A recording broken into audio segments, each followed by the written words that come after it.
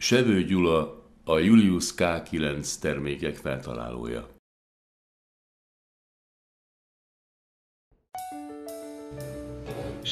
My name is Julius Sebő. I am the founder of Julius K9, and I work as an inventor and as the CEO of the company. We have 500 employees, as well as engaging around 300 off-site subcontractors. We share a pet care market within the European market that's worth 36 billion euros every year. The dog equipment segment is only a small part of this, but it still equates to annual sales of around 1 billion euro a year. We are active in this marketplace with the clear aim of trying to be the best. Over the last 20 years, we have grown from occupying a garage of 20 square meters into a large enterprise in factory-style warehouses. We have had to learn many lessons. We realized that we needed to care for our team at the same time as working hard to enable the rapid growth of our business. None of us were born to be entrepreneurs, and at the start we didn't know about what was involved in trading. We learned firsthand about the many trials and tribulations of running a company, from the small daily challenges to the larger long-term problems. Perhaps this is why we find it easy to educate newcomers to our business. We have been through it all ourselves. In 1994, following a twist of fate, I moved to Austria with my wife. We established our company in Hungary at this time, while we were still working in Austria.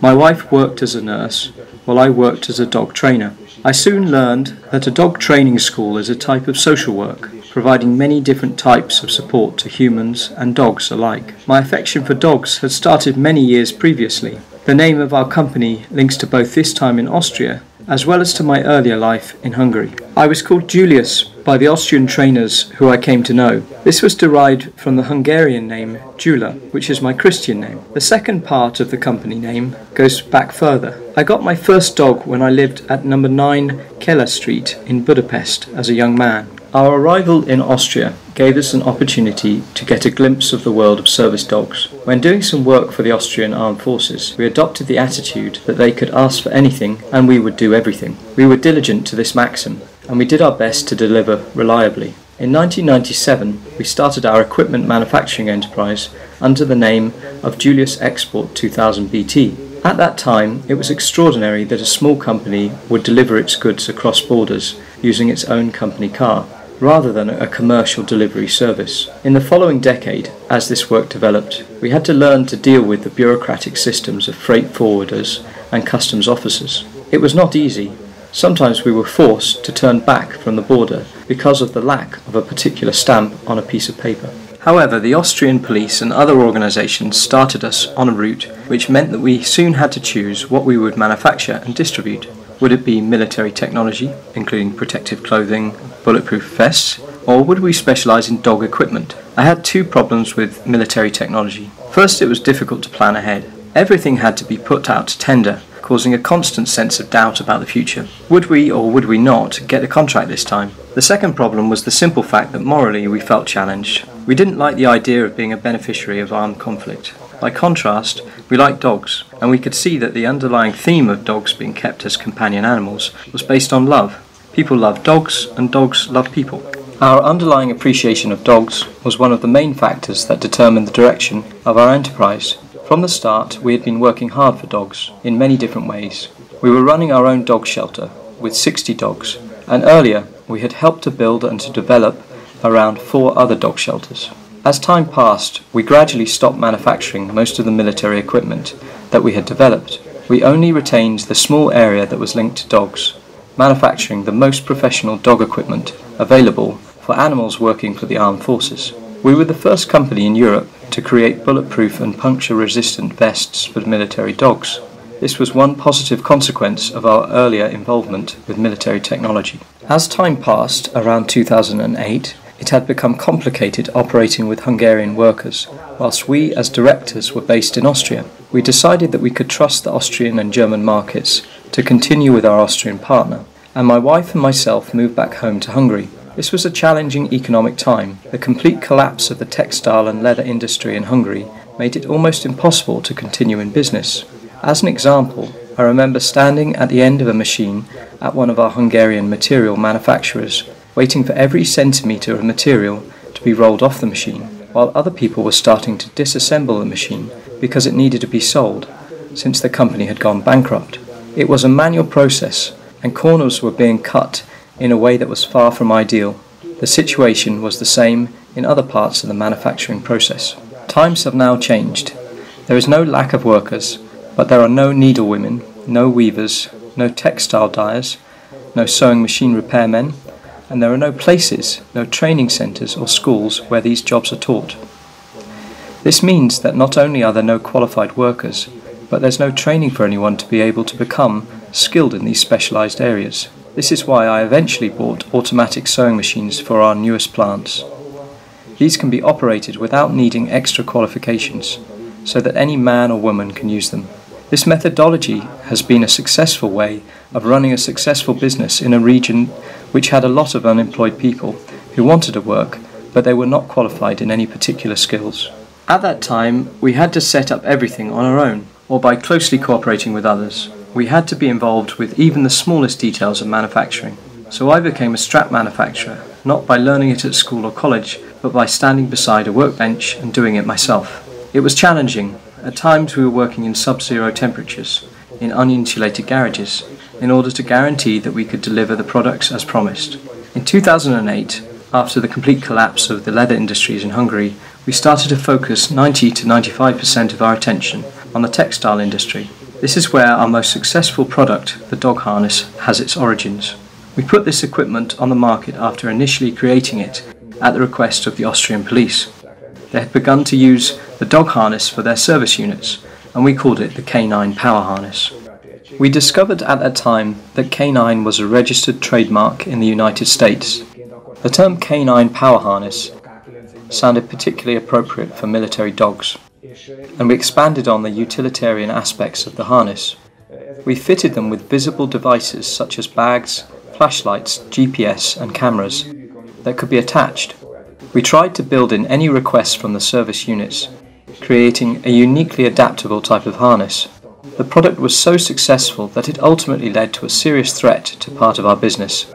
We had an Austrian partner who we trusted with our representation on the German market. Overnight, they started to import copy products from China, distributing them in stores under our brand name. This was the start of our realization of the importance of creating worldwide protection for our intellectual properties, along with a deeper understanding of competition law. We engaged in legal intervention which continued for 4 to 5 years. After some early failures, we finally won a complete victory. The important lesson that we learned was that if we don't protect our latest innovations and developments in all possible ways, we will become vulnerable to low-cost, bulk-produced Chinese competition. Earlier in 2005, we had made several attempts to protect our brand, but we had found the methodology very expensive, which is why we hadn't continued. In 2009, after the Austrian situation, we tried getting agencies to write the proofs for our patents, but as the inventor, I could see that these were not perfect.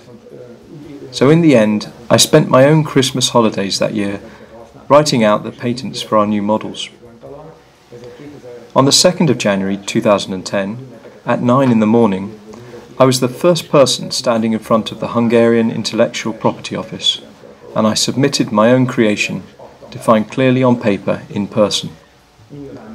After this, I had learned that this was the only way to gain exclusive rights and therefore to guarantee commercial safety for our company and our partners. In the following 2 years, I wrote almost 50 utility models and patents to ensure that we had full protection for our company's products. Nowadays the pace is slowed, but the same processes are likely to carry on indefinitely into the future. I continue to write my own patents for our products, keeping up to date as new items are designed and launched. By 2010, we had established our first plant in Hungary, and since then we have been continuously expanding and building. The centre of the company is still in South Budapest, with a network of outside workers and suppliers scattered around the city. Between 2012 and 2014, we started to seek more workers, both in Hungary and overseas. We reckon that if our business in Hungary was challenged by a shortage of labour and the difficulty of finding appropriate property for our needs, it made sense to establish subsidiaries in other, more favourable locations to have as backups. In the United States, we started to seek appropriate locations between 2013 and 2014. We set up our North American office in Tampa City on the Gulf of Mexico, almost within sight of Mexican shores. If for any reason manufacture and supply of our goods from our European base failed, this gave us the option of relocating manufacturing facilities in Mexico. Our subsequent business plan, locating offices in major markets within easy reach of prime potential manufacturing locations, have continued along similar lines.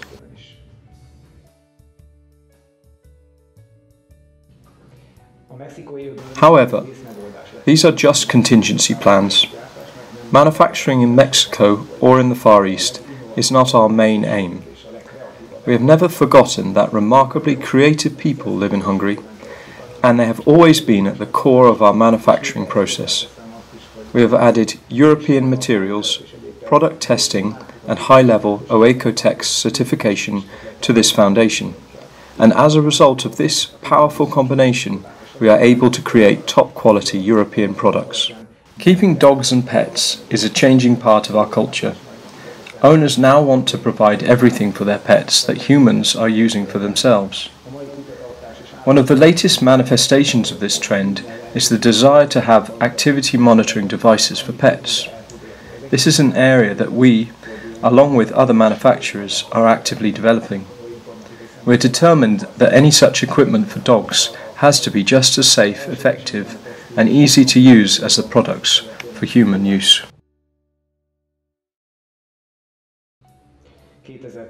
Between 2013 and 2015, we reached a new threshold with direct distributors in over 50 countries around the world, and market penetration in many other countries too.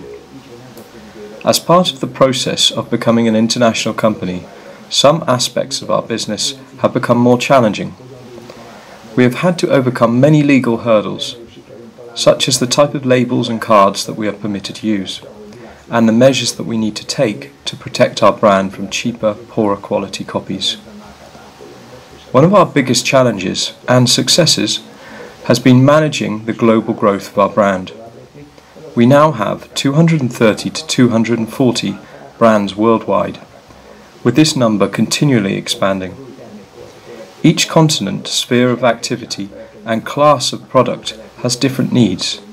This means that, as well as the Julius Canine main brand, there are sub-brands in the same way as car brands have different subgroups. When we launch new product collections, we have sub-brands within these, and we need to have these processed by Far Eastern, American, and other national brand law offices. These brand combinations help consumers learn about our range and make it easier for them to recognize our own original products, giving them a distinct identity that's visibly different to the inferior copy products that are now coming onto the market. Copy products have been and continue to be a great challenge to our business. Our competitors have been larger and more prolific than we had expected, and we have had to learn about the best way of dealing with them. We have had to enter into background agreements with the largest brands in the world ever since we first entered the global marketplace. Without these agreements, we could have damaged the interests of the larger chains of stores, along with well-known brands that have been established on the market for many decades. And of course, they could also have damaged our interests. Negotiating these agreements taught us a great deal about diplomacy, and we had to build a team to handle these situations effectively. We now have 20 employees who deal with patents and competition law, while we have 24 lawyers worldwide who keep in daily contact with us. We work together to create intellectual properties, successfully gaining patents in different markets, such as the Far East and United States of America. This painstaking work is critical to securing the future of our brand and the success of our long-term enterprise. It's estimated that our intellectual property is worth over 20 billion euros. We have had a number of notable successes during this period of global growth. In 2017 in Shanghai, at Pet Fair, which is the largest Chinese pet care exhibition, We won an award as the pet industry's user's favourite brand. The downside of this, of course, was that a new wave of copy product manufacturers followed, tempted by the immense popularity of our brand's products. Rather than just looking back at awards and other achievements, I prefer to look to the future. Like many other enterprises, we tend to operate in 7-year stretches. 8 years ago, in 2010, we underwent a major phase of patent development.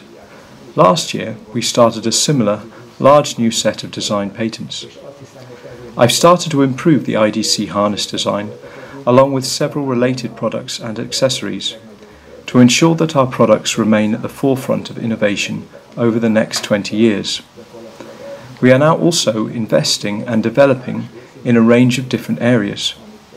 For example, we are currently developing machines in our factory to help us deal with labour shortages. We have a strong vision for nurturing this powerful brand that we have built, creating a good atmosphere within our company, encouraging our employees to feel part of our enterprise, with everyone working together to produce good results.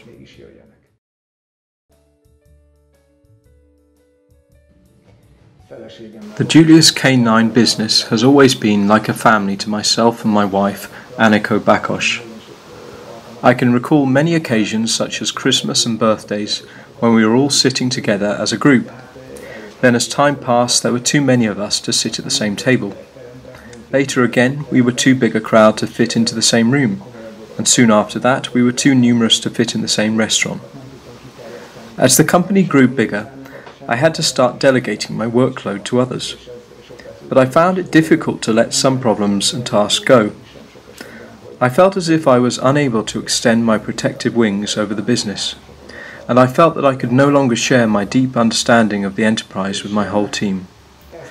However, it was necessary, and so I started to teach middle and upper level leaders how to do the tasks that I was unable to fit in. Today, many years later, I have been able to delegate even more, so that now I can even attend a multi-day event that our company is engaged with in a relaxed and enjoyable way as an outsider. Recently we participated in one of the world's largest pet trade shows in Nuremberg as exhibitors. On this occasion I was no longer the leader. For a change, I was the one waiting for instructions. I was following a different brief this time, working with foreign customs officers to take samples of copied products from the shelves of Chinese competitors. This task had some real benefits. It was useful to meet with the customs officers, personally exchanging ideas and learning more about the work that we have in common. Many people today are looking for a source of joy. They struggle, living in a private world of chaos, without a sense of purpose, without a spiritual leader. This is increasingly common, as our societies have become more secular, more logical, and without a sense of belief in anything other than the here and now. People have financial desires, of course, but in the process of trying to reach these, they often end up tired and desperate, with a sense of disillusionment. I cannot work with teams like this. Apart from the general sense that something is amiss and needs to be addressed for reasons of humanity, the underlying attitude of discontent is bound to have some impact on the finished products of our business. This thought process has caused us to ask ourselves a big question. Should we aim to be more humane compared to the standard pattern of multinational companies, or should we just focus on the numbers, letting our business grow without addressing deeper issues? I have recently chosen the former path, and to date I do not regret doing this. This has led to many changes for my workforce, starting with lifestyle counselling, massage, geriatric therapy and gymnastics. We also help whenever members of our team have problems, whether they are legal issues, home and family challenges, or anything else that needs assistance. Our underlying aim is to create a team of people who are able to enjoy physically and spiritually balanced lives. Times have certainly changed. When old customers and suppliers come to visit, searching for Julius, they are often surprised that they can't find me in the 3,000 square metre 3-storey office building. They find it hard to believe that we have come as far as we have. And indeed we have come a long way. Some of our employees came to us first when they were young, not much older than children. Over the years they have matured and have had children themselves. They have worked diligently and responsibly, becoming professional people who are a key part of our team. We know each other so well that we don't have to talk to understand what needs to be done. I have a great sense of pleasure and satisfaction working with a team like this. I know that I am now able to let some of the older problems go, allowing others to deal with them just as competently as I could do myself. I am able to see myself moving into other areas of the enterprise, seeing the overall picture in a new light. Jók leszünk.